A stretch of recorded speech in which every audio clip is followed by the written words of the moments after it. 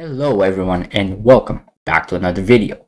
Currently as it stands, I had to get a refund from the soldering in the rework station because it's just taken way too long, and therefore in the meantime, while I'm looking for a replacement one to purchase, I'm just going to potentially stick to NGFW and firewall videos and tutorials until I can afford a new soldering station and I can find one to purchase. In the meantime, I have seen a lot of interest get expressed to continue the Arista firewall tutorials, and today we are going to perform a little bit of deeper diving into Arista, how to configure it, starting from the last video that I made on the subject. I actually had to rewatch it so that I can remember where I left off. I did go a little bit into DNS, which it's still viable, it still works, but we're going to take a step back and we're going to go off of the video where we just had finished installing it, and after the familiarization of the menu, and we're going to work on managing interfaces, creating, deleting an interface, managing, creating, and deleting VLANs, and assigning IPs to those interfaces and VLANs. I will be working directly off of the appliance itself, so we're going to localhost, and I think this is the password. Yeah, that is the password. Okay, fantastic.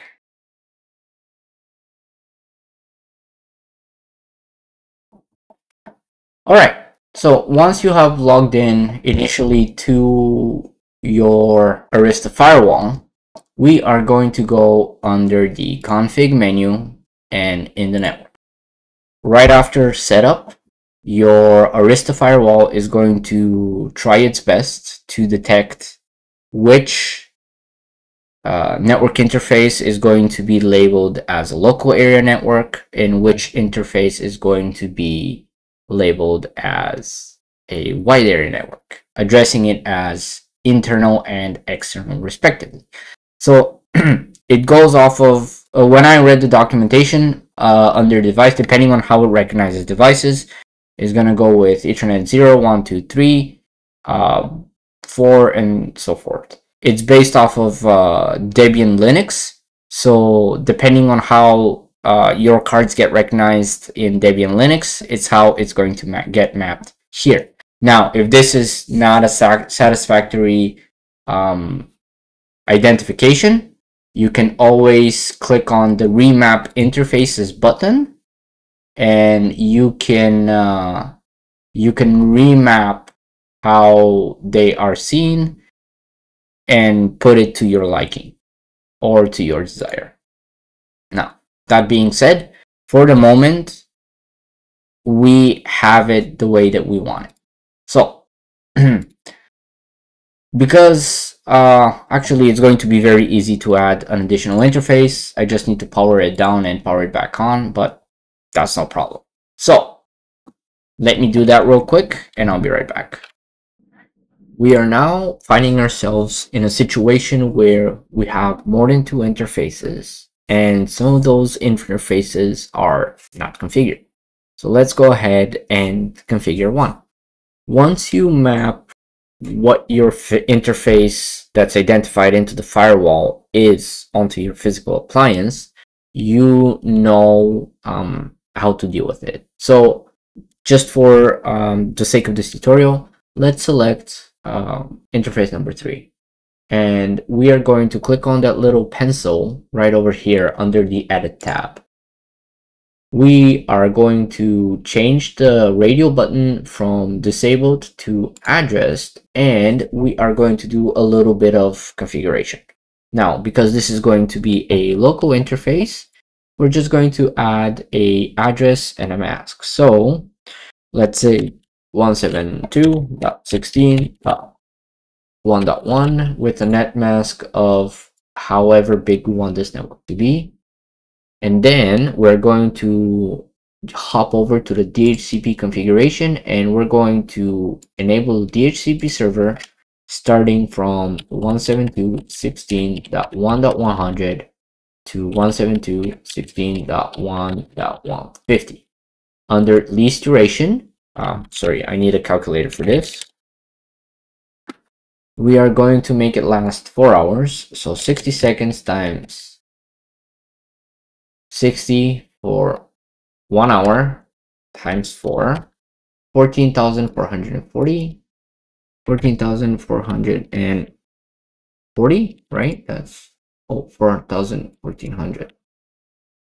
Okay, and that's gonna be the duration of our lease.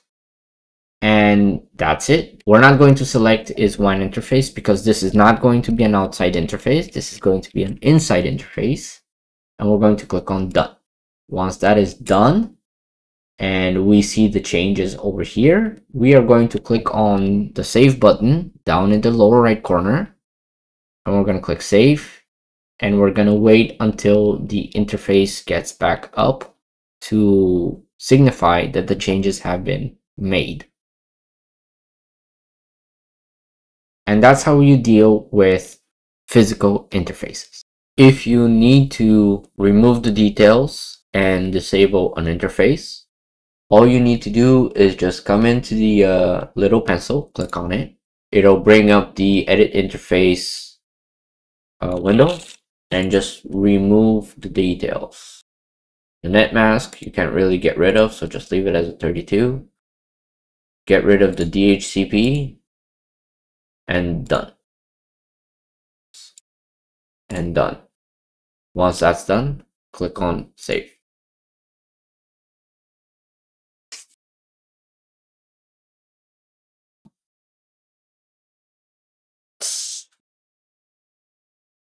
And there you go. VLANs is where it gets kind of interesting. They have two different ways of handling both tagged and untagged VLAN traffic. So how would you, in this scenario, you're probably wondering, how am I going to handle untagged VLAN traffic? Well, they're just dealing it as a separate subnet that's going to be manually managed. Allow me to explain.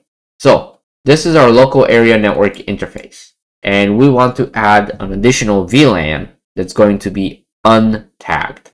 How do we do that? The first way to do it is we're going to click on edit, and we're going to add an alias. So you click on add under IPv4 alias, and you just add the new subnet. And you click done. And that's it. Now you can manually manage a untagged VLAN that's going to be under the 192.168.5.x/24 subnet. The second way to manage untagged VLANs is you have to go to the routes section, and then you're just going to add a static route. So routes 5x VLAN, via, I guess, LAN interface. And the network is going to be 192.168.5.0, prefix is 24, and next hop is going to be local on internal. And you click on done and save. And that's it. Now, how do we verify that? I have downloaded and installed Windows 11 in a VM, simply because it's a little easier to manage with just a networking interface. But Linux would work just as fine. So let's go ahead and assign manually a IP into the new subnet, and verify our network connectivity. So we said that it's 5.x, so 192.168.5. Just to make it interesting, 50. 5.1/24, and then the gateway is going to be 5.1, and the DNS address is going to be 5.1 as well. So let's go ahead and click on OK, and we're going to click on OK.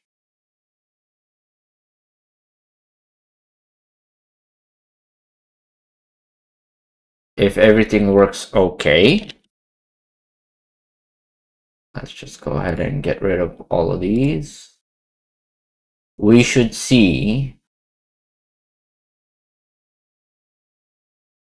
Okay, hold on just a sec, because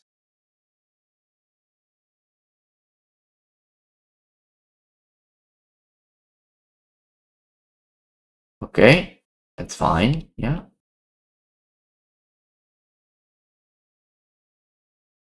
And then ping into 1.1. Okay, hold on. That's what it says according to the documentation.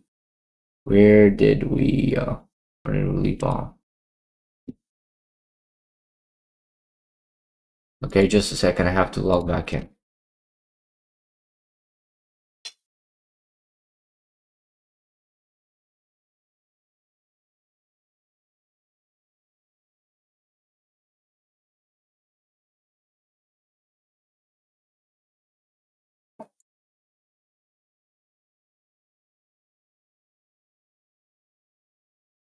Okay, so it cannot currently we have no network access, and that's fine.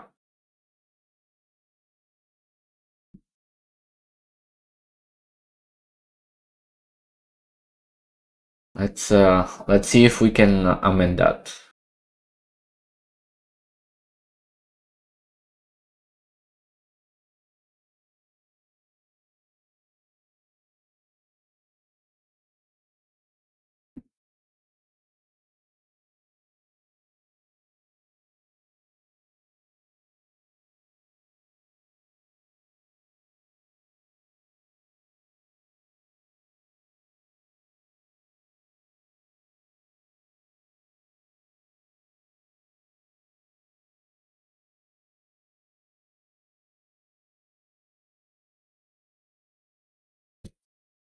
Now keep in mind, this is all regarding all to do with untagged frames for now. When we get into the tag frames, it gets even more interesting. But for now, let's see if we can fix this. Oh, it didn't take. Interesting. Okay, so 192.168.5.1 done.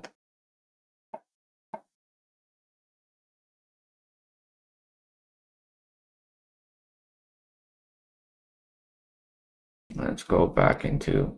All right, look at that. It's responding. Now we have internet. Fantastic. And that is just on an untagged interface. Now let's try the second way with a route. So we're just going to delete the alias, and now we're going to create a route. We're going to verify that we're going to lose network connectivity. Okay, there we go. We have lost connectivity. Routes, static, route 5x VLAN on LAN interface. 192.168.5.0. Next hop is going to be local on internal. Done and save. So now, as soon as this takes into effect, we should have response. Or maybe we're not going to have response, but do we have internet?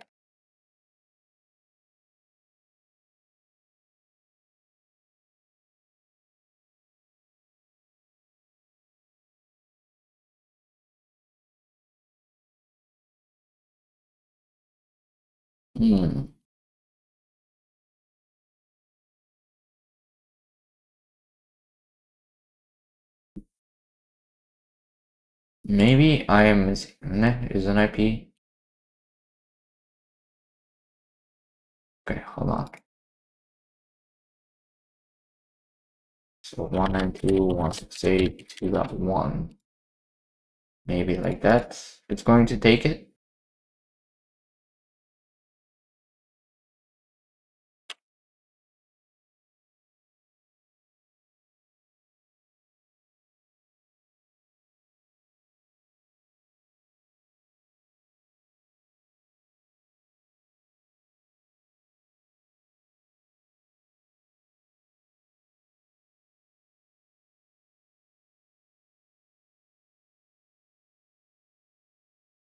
Interesting. Okay, so it's possible that I might not be doing it wrong, which is absolutely normal.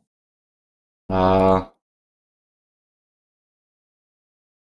see what the IP table says.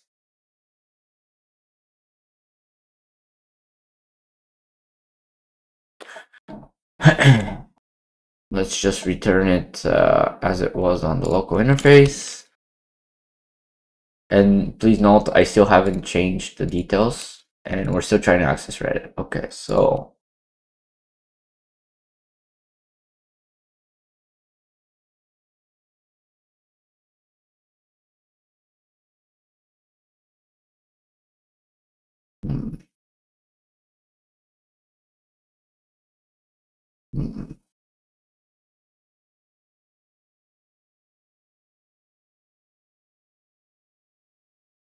interesting. So according to their documentation, this should be working. And can we ping? No, we cannot. Okay, interesting. Okay, so I'm gonna have to do a little bit of digging deeper into that and figure what it is. So I'll update you guys in a future video regarding that. But for now, just know that aliasing works for sure.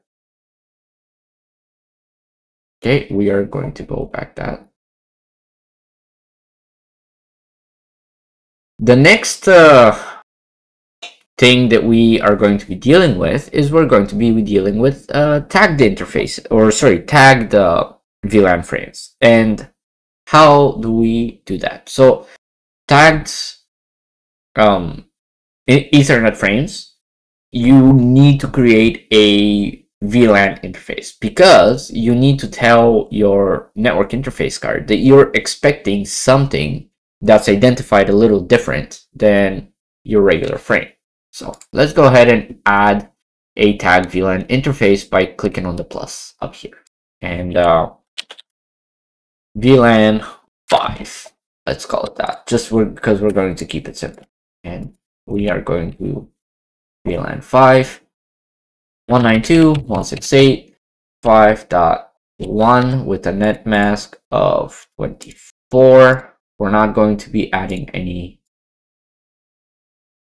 192.168.5.50, 192.168.5.100, 14.400. And we're going to click on done.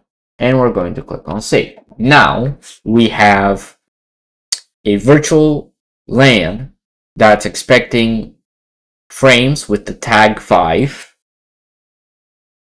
onto onto this same network interface card. So let's go back into the virtual machine and we're going to put everything back onto DHCP so that, oops, sorry, hold on. We're going to put everything back onto DHCP so that we can make sure that it's going to deal with the firewall directly. And I know you're seeing internet right now and it's just the untagged frames, okay? That's all that it is. You see, it's 1.1. However, we want to see the VLAN. We want to see the tagged interface. So I'm going to configure under advanced. Where is VLAN ID? Let's give it a VLAN of 5.